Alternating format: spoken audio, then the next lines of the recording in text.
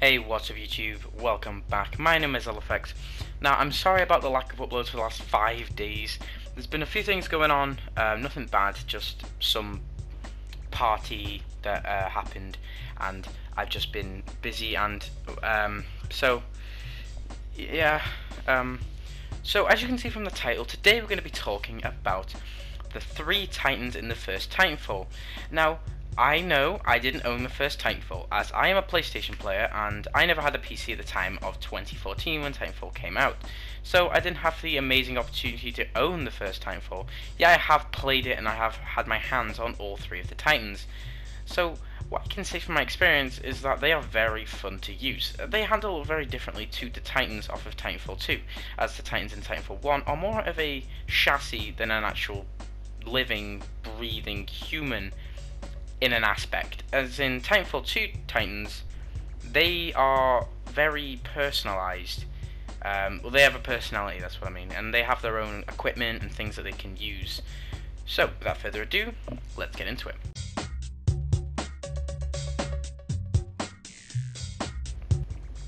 So the first Titan we're going to be talking about is my favourite Titan, and I can admit it's probably some other people's favourite Titans, the Atlas Titan. The Atlas Titan is one of the 3 default Titans in Titanfall. The Atlas is the starring Titan for all players, and functions as a balance between speed and armour. Summary. The Atlas Titan was the first Titan produced by Hammond Robotics, and is the workhouse of any Titan fleet. Through it is more mobile than the Ogre. It's more armoured than the Strider, sitting right in the middle of the group in terms of ability and talents. The Atlas is entered through an entry point in the chest, which opens for pilots upon request. The Titan has an emergency hatch in the top, which functions both as an emergency entrance and ejection port. According to the respawn reveal video for the Atlas, it is the oldest of the Titans, which began the development of the Ogre and Strider models. Acquisition. The Atlas Titan is the first Titan available to new players, serving as a well-rounded introduction. It can be used from the get-go. The Atlas Refurb burn card can be used immediately to cool down Atlas. Atlas stats. The base health of Atlas is 8,000, meaning it is more than the Strider, but less than the Ogre. The crouch speed is 150, the stand speed is 280, the sprint speed is 420. I'm mature as hell, thank course I had to say it. And the melee damage is 1,000. Trivia. In Greek mythology, Atlas was one of the Titans, primordial beings who predated the Greek gods.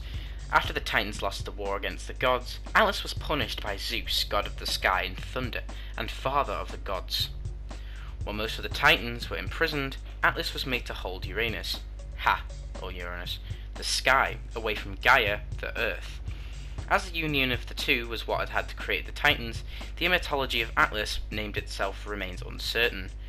The naming of this particular Titan likely derives from its ability to deal increased damage, drawing a parallel to the immense strength of Atlas himself. So that was the Atlas Titan. A very good Titan, and it's a rounded jack-of-all-trades type Titan between the Strider and the Ogre. Personally, my favourite looking and dealing Titan. I did make a video on this, saying that he might be in Titanfall 2, because there were some things. I was sort of right by saying this. It's the Vanguard Titan that will be coming to multiplayer. They said they haven't revealed it's the Vanguard Titan, but we all know it is.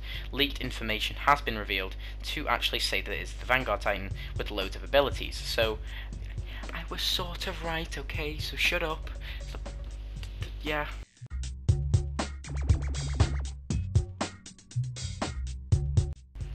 Next up is the bounding, the powerful, the almighty Ogre.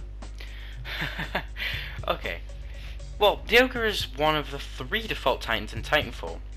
The Ogre is the heaviest of the 3, a slow-moving wall of steel, which serves as a brutal instrument of war. Acquisition.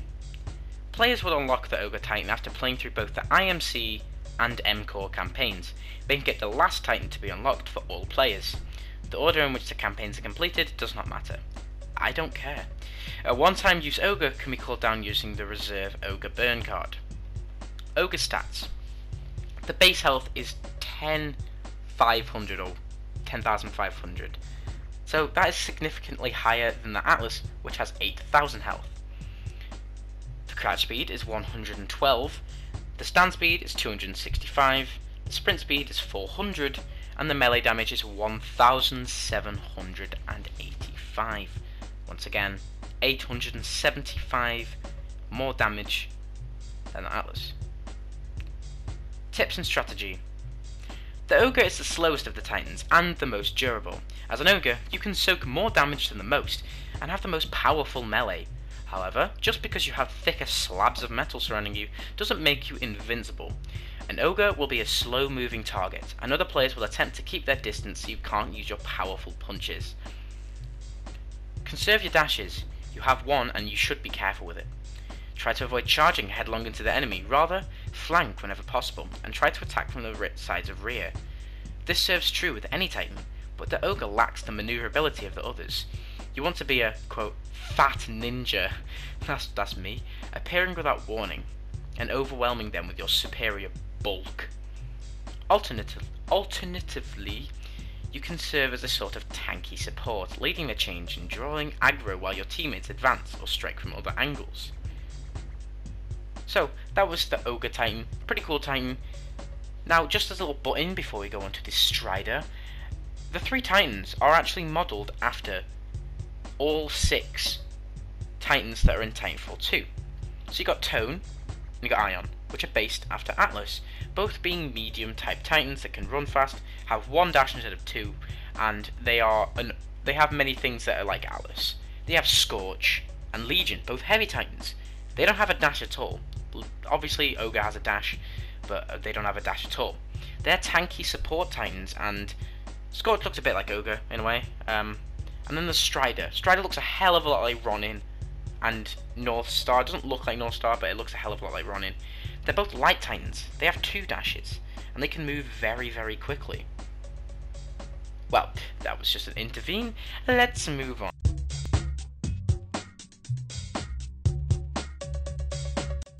So last and least, you could say, the Strider. Now, the Strider is not the favourite of most people, since it can be outbeaten by both the Atlas and the Ogre. It wasn't the favourites of most people's Titans. People really liked Atlas, and they really liked Ogre. Strider was the weak man out of all of the Titans, yet it still can hold up a fight. So, the Strider is one of the 3 default Titans in Titanfall, the quickest and most lightly armoured of the Titans. The Strider puts an emphasis on mobility. Acquisition. The Strider is unlocked after the player completes either the IMC or MCore campaign. Playing through the other afterwards will unlock the Ogre. It does not matter which is completed first. So the Strider, you only have to complete one of the 2 campaigns. Yet with the Ogre, you have to complete both 2. Now, campaign is a very big quotation marks on that. Campaign. Okay. Strider stats. Base health, 5,500. Oh my god, that is so lower than the other Titans. Like 10,500 for the Ogre and 8,000 for the Atlas, and then 5,500. You could kill a Strider with like 4 melees from the Ogre. That's probably why it isn't maneuverable. Crouch speed is 187, stand speed is 300, sprint speed is 435, which is really high, and melee damage is 1,125, which is actually higher than the Atlas, surprisingly. Well, okay then. Tips and strategy. The Strider is the most lightly armoured of the Titans, sacrificing durability for increased mobility. As a Strider, you can dash 3 times, giving you more maneuverability around enemy Titans. The Strider actually deals more melee damage than the Atlas, which is what I said, it's really surprising. Like with all the Titans, avoid engaging head-on when possible. Instead, attacking from the sides or rear, try dashing in and out of cover and avoid being caught out in the open. So, that was all 3 of the first Titanfall's Titans. Some of the most interesting ever robots I've seen in video games. Now there are a few actual points that I did want to say at the end of the video just before I go. So I do hope you actually enjoyed this. I really enjoy making these. I'm sorry, once again, I haven't uploaded for 5 days. But with the first person Titan mechanics, I absolutely loved that. And with Titanfall 2, it takes away the immersion. When you get into a Titan, you jump into third person mode. For executions, when it comes to the Titans and both the pilots, they're fun to see and watch. But getting into a Titan, I'd prefer to get in than watch my character get in. If you get what I mean. And you can agree with me again when it breaks the immersion. The reason why Titanfall 2 and Respawn decided not to have first-person Titan animations was for 3 reasons. The first being that there were many visual glitches when you actually jumped in. But being 2 years after the first game's released, I'm sure they could have fixed that. The second reason is because people couldn't see around their Titans. If you jumped into a Titan and it was first person view only, Titans around you could see you and maybe get an advantage on you, so that was another reason. And the third reason is many people, it made them, especially on PC, the motion blur absolutely killed their eyes. Like, I can't see that. Many people suffer from motion sickness. Now, Titanfall 2 alternatively actually fixed this with the FOV. That's another reason why they probably didn't add it in Titanfall 2. The FOV, imagine having 110 FOV jumping into a Titan. Things are going to look very visually weird. But if they fix that, it could be a very good orientation. As well, the first 3 Titans, I actually prefer creating a class for Titans rather than having Titans with individual powers. Because you can see an Atlas and not know what he's going to hit you with. See an Ogre, same thing. But in Titanfall 2, you see a Ronin and you know to back off.